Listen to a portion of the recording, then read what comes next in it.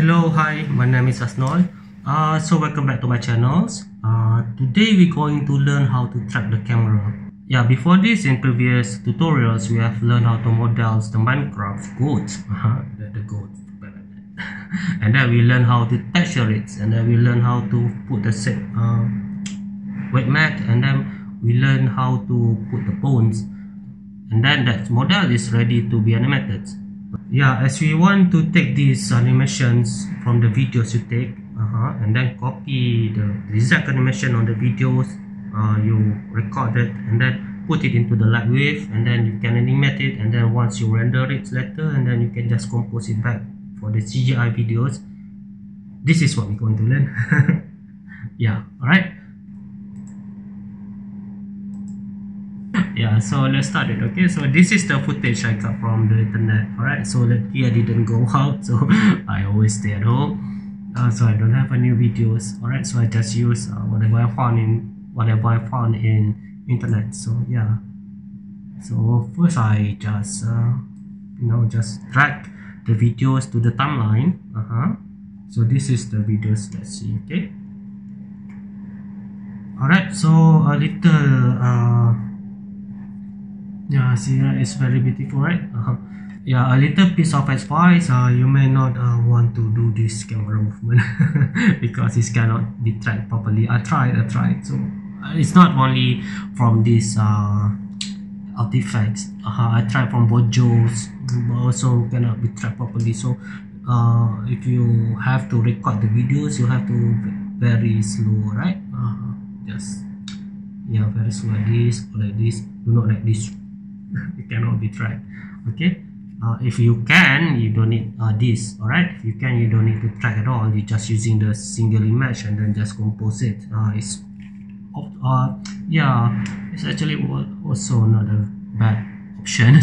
Yeah, as we are content creators or animators, we really understand that some videos cannot be escaped from move, right, in order to be the sequence and all. Okay, so without further ado, I just right click, and then I click track cameras, and then I just click advanced detail analysis. Alright, so just wait. Yeah, so we need to wait until this file is analyzed. Alright, it's have two step of analyzing. Just wait. Yeah, now as you can see, it's fully tracked, and then we got a good points here to put our models. All right, so we now have to find the base where we want to put our models, right? So let's zoom in. Okay, I initially want to put here, but it don't have tracks there, so I may need to put somewhere else. How about here? Yeah, here is also look like good. So I will need to put my models here.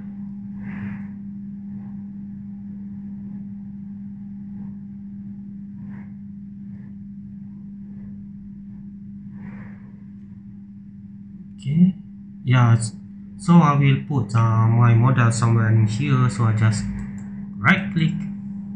You have to find the triangle spot, right? Triangle spot. I learned from my previous tutorials.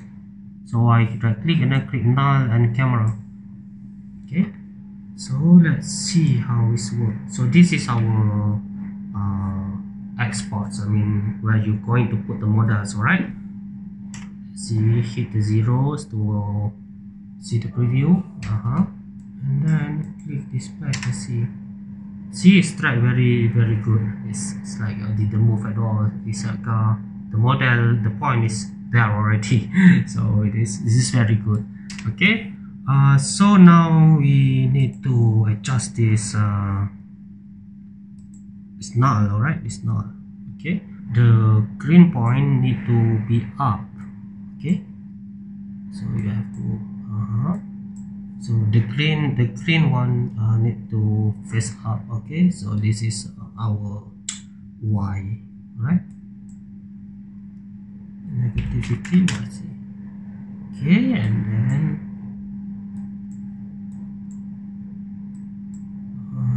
you can adjust any way you like, but I usually put like this.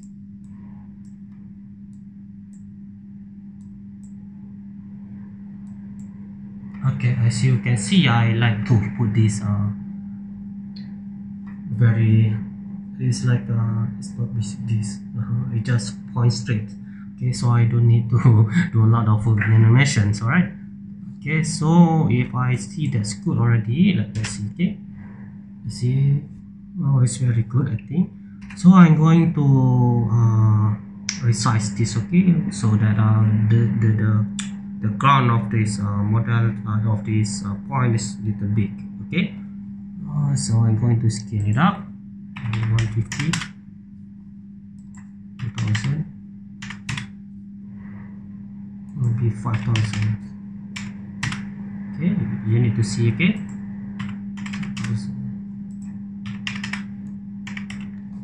okay, let's see. So then, yeah, this is enough for me. Okay, so this determine the model size, right?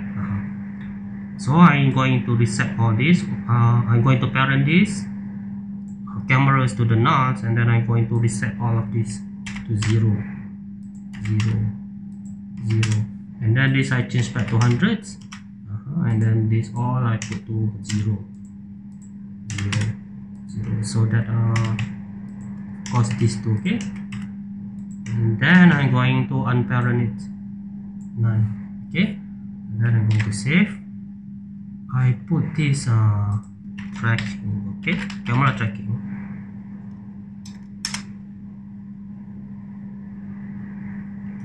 Okay, so let's see if this works. Yeah, so now we're going to export this cameras and nulls into the Lightwave. Okay, so we can begin to animation it. Okay, we're going to take this animation from this camera and put it in Lightwave. Okay, so I'm going to open the Lightwave scenes, and then I'm going to select the camera first, and then I'm going to export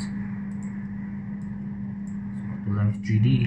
Okay, so now this is your camera. See, very nice.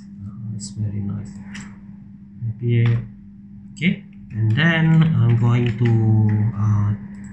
take this model to this null to export this null also to Lightwave.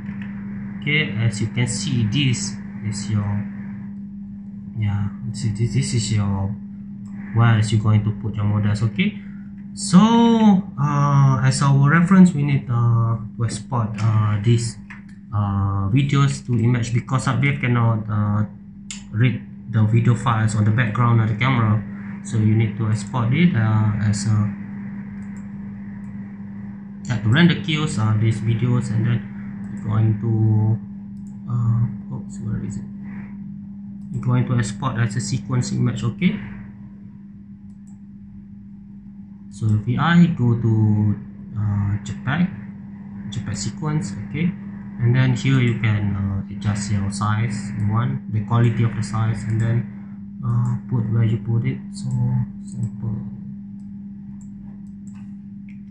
camera tracking. Okay, I'll just put it here. Okay, camera tracking, render. So this will export this video as a sequence image. Okay, sequence image, so that Lightwave can understand the format. Okay, so we're going to hit F6 for these options. We're going to load. We're going to load the camera tracking. Yeah, this is the sequence image. Okay, so in here you need to change from still to sequence. Okay, so now the camera's last frame is 151, so we change. Okay, then you're going to hit Ctrl F6 on the composition. You need to background image as well. Yeah, so let's see if this really works. Ta-da! You see how this all connected very good. All right.